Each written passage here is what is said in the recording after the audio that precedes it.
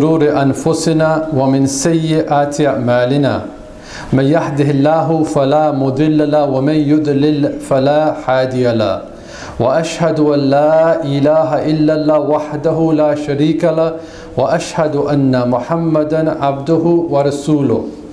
Indeed, all praise and glory belongs to Allah subhanahu wa ta'ala.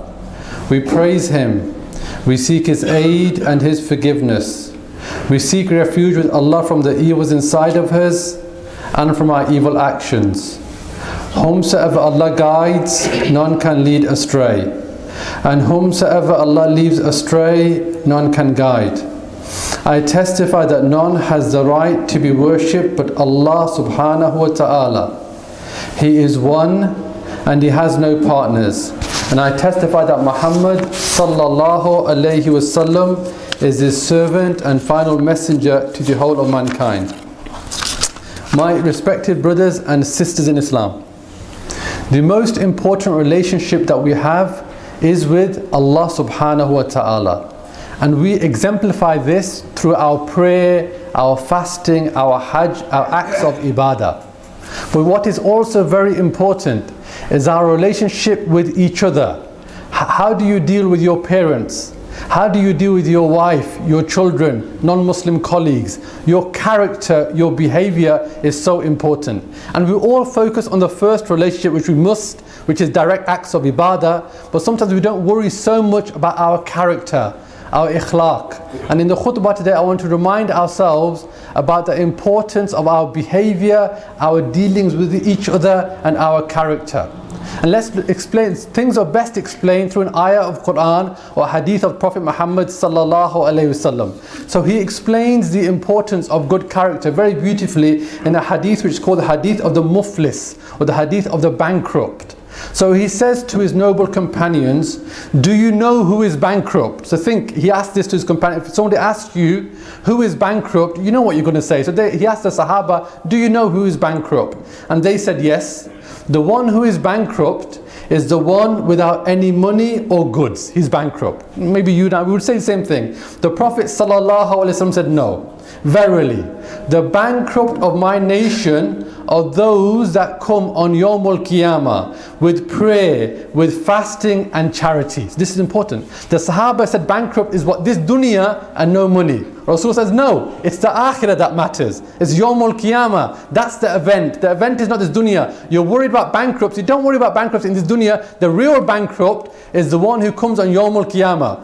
And the deeds are good deeds or bad deeds. This person has got the deeds because he's got prayer, he's got fasting, he's got charity. That first relationship, he did all of that. In the direct acts of ibadah with Allah, he did that. He did the prayer, he did the fasting, he did the charity. But he comes with insults, with slander, with consuming wealth, with shedding the blood and beating others. Terrible character. He shed the blood, he slandered or swore, he abused. So this bad character, he comes with this. The oppressed will be given from his good deeds.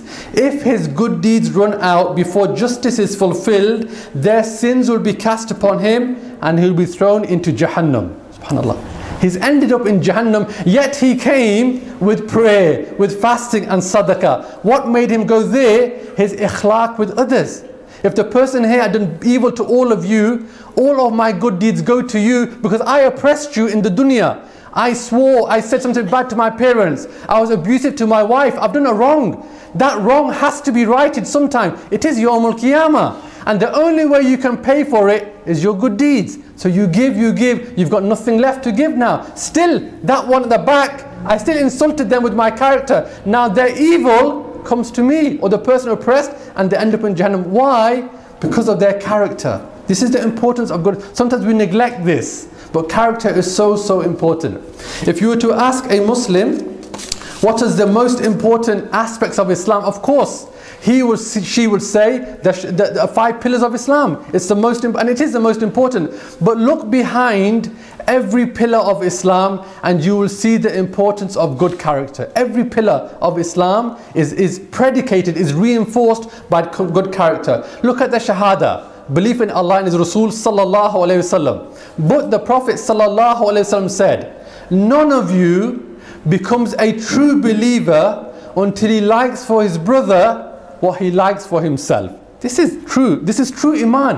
What do I want for myself? If I've got a problem, I haven't got money, I want someone to give me money. That's what I want for myself. Then I should want the same for you. If you haven't got money, I should give you money. Because that what I want for myself, I want for you. This is true Iman. So the Prophet says, the true Iman is the one, he desires for his brother what he desires for himself. This is the premise of customer care. Anybody who goes to work in a company and you have to deal with customers, you must go on a customer care course. And the golden rule of customer care is what?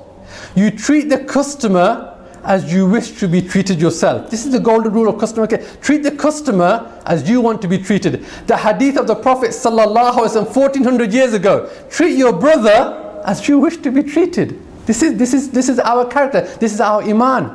In another hadith, the Prophet ﷺ said 3 times, by Allah, he is not a believer. This is emphasis, 3 times. Who is it? He was asked, who is that, Ya Rasulullah? He said, one whose neighbor does not feel safe from his evil. So your neighbor is not safe from your evil. You don't have true Iman. The Prophet 3 times, he doesn't believe, he doesn't believe, he doesn't believe. You're making noise and disturbing your elderly neighbor. TV is loud and something and the walls are thin, you're disturbed. She can't go to bed at night because you're making noise. You're parking your car against their drive. You're disturbing your neighbor. And worse is when you disturb the neighbor of the masjid. But you're parking your car wrong. You're throwing stuff over into their garden because you just know they're not looking. And whatever waste, you're harming your neighbor. 3 times Rasulullah sallallahu alaihi wasallam said he does not have true Iman, the one whose neighbor is not free from his harms. This is Iman. This is your character linked to Iman. Look at Salah. When we talk about Salah, we say, yes, I'm going to recite this and tajweed. And of course, it's so important.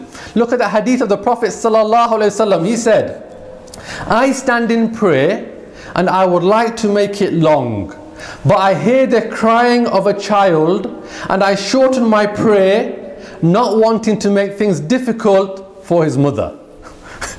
Look how caring Rasulullah sallallahu alaihi wasallam is. Sahaba are around, maybe Abu Bakr is there, Umar is there, maybe Quran has just been revealed and he's going to recite that Quran. But he hears a baby crying. So he's worried, he's concerned, his character is so beautiful, I don't want to disturb the mother of that child, I'm going to shorten my prayer and so not to cause her inconvenience. This is character, this is ikhlaq, even in the salah. In another hadith, the Prophet ﷺ says, if any one of you wishes to lead a prayer, he should shorten it, because amongst them are the weak, the sick and the old. And if anyone amongst you prays alone, he may prolong as much as he wishes. So it doesn't mean you recite the shortest surah, but equally you don't recite the longest surah. So Al-Baqarah, Al-Imran, you're reciting that, people are behind you fidgeting, I need to go to work, someone's sitting on a chair, very elderly, I'm struggling. The people are being in discomfort because of the way, the length of your salah. This is character. This is caring and concern about the people praying behind you. This is character in salah. When you look at hadith, we're told, whoever performs hajj and he does not commit any obscenity or commit any evil will come back from sin as the day he was born. So he does the hajj, but it's not just about Mina and Muzdalifah and stoning the Jummah. It's much more about that. He doesn't have obscene behavior. He doesn't harm someone. This is the true hajj. So this is the reward. It's as if all of his sins are forgiven. The action is the hajj, but in the middle is the character. He doesn't harm someone. He doesn't abuse someone.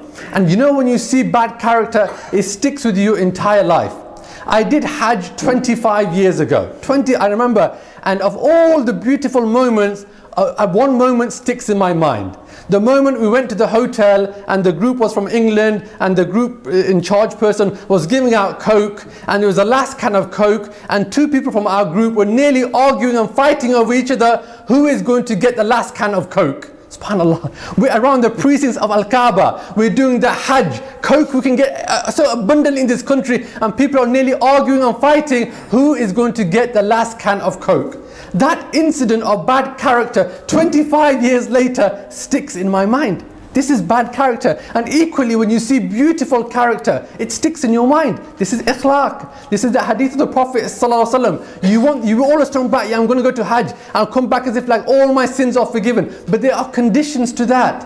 When it's hot and it's busy and you're struggling and challenges, how do you behave? In respect of zakat, the pillar of Islam, but it's not just about giving. Allah says in Quran, Surah Al-Baqarah, those who spend their wealth in the cause of Allah and do not follow their gifts with reminders of their generosity or with injury, their reward is with their Lord. On them shall be no fear, nor shall they grieve. So what's the action? They give money, they pay their zakat. What's the reward? There's no grief for them, there's no fear for them on Yawm al-Qiyamah. In the middle, they don't remind people of their generosity. You know, remember I gave you £600, or you're sitting in a group and you put someone down and you know he can't send him back to you because you've lent him money. This is humiliating him. Or you remind, make sure you help me now, make sure you give me a lift because I gave you money. It's as if your wealth, your sadaqah, your zakah has got preconditions attached. No, you don't put someone down because you gave them money. The early people would never, they would thank people if someone came to them so they could give it to them. They would see it as an opportunity to serve Allah subhanahu wa ta'ala. We see it perhaps as a way of putting others down. Because I've lent that person money now, I'm going to put him down in a group. I'm going to keep on reminding him. This is wrong. When you look at fasting in Ramadan and Hajj, we're told in hadith of the Prophet sallallahu alaihi wasallam, whoever does not give up false statements or acting upon them and ignorance, Allah is in no need that he leaves his food and drink. So Ramadan and fasting is not just about leaving your food and drink, but it's about leaving ignorance and leaving bad statements. So you're still lying, you're still cheating, you're still behaving badly. Where is the character of your fast? Where is the ikhlaq in your fast? We're told in a hadith, when you're fasting and someone argues with you, say, don't argue with them. Say, I'm fasting, I'm fasting. We see more arguments in Ramadan than you see outside of Ramadan. Those that frequent the masjid, you know it. People, something more arguments in Ramadan. This is supposed to be the best of our character. So we see and we pause and we think, behind all of the pillars of Islam is our behavior, is our ikhlaq. So it's something so important we need to concentrate on. And it's something the Prophet ﷺ said, the person closest to me on Yawm al-Qiyamah will be the person with the best character. The heaviest thing on Yawm al-Qiyamah is good character. And another hadith he said, I guarantee a house on the outskirts of Jannah for the one who leaves arguments even if it's in the right. So you don't argue with people. You know, we argue with people even when they're wrong, just to prove a point. No, you're right, but I don't want to argue with you. And it's a small thing, trivial thing, I don't want that. I'll leave it. You will get a house on the outskirts of Jannah. He said a house in the middle of Jannah, the one who abandons lies even when he's joking. So you know, so many times you get a video and it's funny and you want to forward it on and you send it on, oh, but it's just a joke. You know it was wrong, but you say, no, you stop that. You don't lie, even if it's joking. No, I'm not going to lie. And he says, I promise a person a house in the highest part of Jannah, the one he makes his character excellent. SubhanAllah. The highest place in Jannah, Jannah al-Firdaus, with Rasulullah sallallahu alaihi wasallam, the one whose ikhlaq is beautiful. So that person you see in your community, in your masjid, the one whose ikhlaq is beautiful, that person is scoring something really, really high. And we close the first khutbah by reminding ourselves of the best of character is, of course, with Muhammad sallallahu alayhi wasallam. So we look for the perfection. Quran describes him, uswatun hasana. He's got the beautiful, in the Quran is mentioned the character of Muhammad sallallahu alayhi wasallam. Because when we think of good character, then we say, who's our role model? Who's our example? Do I follow people around me? They are very polite. They say please, they say thank you. These are all good things. But the model of good character is the Prophet Muhammad sallallahu alayhi wasallam. And you want to know how good your character is? Ask the person who lives with you. You know, you come to the masjid, you're always smiling, you wear nice clothes and you say the nice things. Those people don't know your character.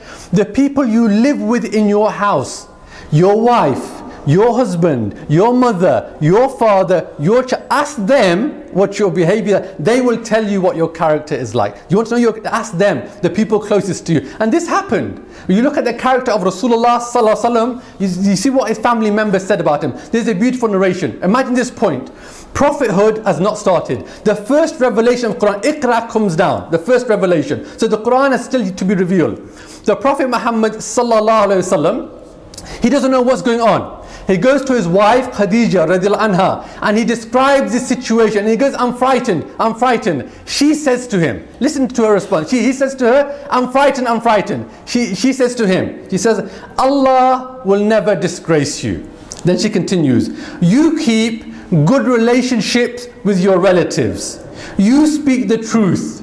You help the poor and destitute. You entertain guests. You help all of those in calamity. SubhanAllah. Look at his character described. She said, Allah will never abandon you. Immediately she said, you help the poor, you help the weak, you help the needy, you look after your guests, you look after your relatives. SubhanAllah. Imagine any of you go back to your wife and we say, I've got a problem. Do you think she would say, no, no, you'll be fine. You are such a good person. Bum, bum, bum, bum, bum. Who will say that? This was the character of Muhammad sallallahu alaihi wasallam, unheard of. And prophethood is about to begin. That's the amazing thing. Prophethood is about to begin. The only thing his wife can say about him is bum, bum, bum, bum. You're impeccable. Allah will never disgrace you.